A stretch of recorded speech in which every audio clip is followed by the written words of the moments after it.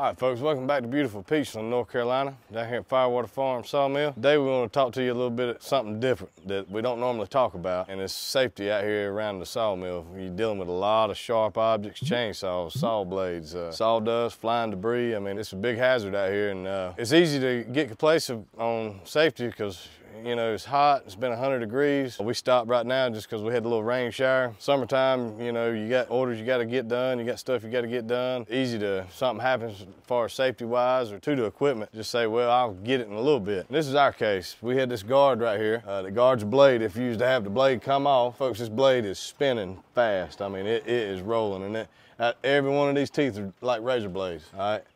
So the guard come off, and instead of stopping and fixing it, we just said, well, we'll just, you know, run without it for a little while. And what I want to show you in the video, our sawyer, we was running this thing, doing a cedar order. He was all the way at the back, messing with the piece of wood, off-bearing the piece of wood.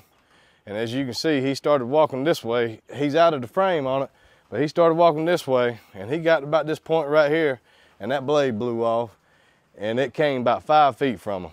And you can imagine the force of that thing coming off and hitting him, because this blade is spinning this way.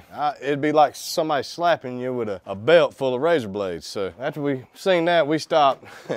Hate to say it, folks, but we had this hinge probably for about a month, maybe 2 months. I don't know, it's hard to say. Ain't no excuse why we ain't had a chance to put it on there as far as safety wise. Put it on there, real simple fix, didn't take 5 minutes. And now when that blade comes off, we got something that can hold it. I'm gonna probably get a little different pin right here, that's probably gonna vibrate. But just to show you a little bit about safety and keeping your mind on what you're doing. When it's hot, it's easy to skip that. And you know, our main goal is to get home safe with all your fingers and everything being safe and not getting hit in the head with a blade. So just hope this helps y'all. Wanted to share this with you. Even though it's hot, y'all try to keep your head on what you're doing. Y'all have a good day and be safe and stay cool.